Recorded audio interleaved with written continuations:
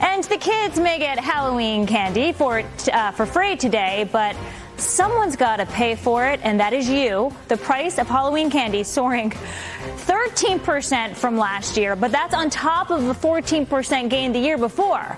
That comes from data from a company called Data Assembly. So if you take a look at the most recent CPI report, they showed that annually sugar is up 6.5%, candy up 7.5%, cupcakes seeing a near 5% increase.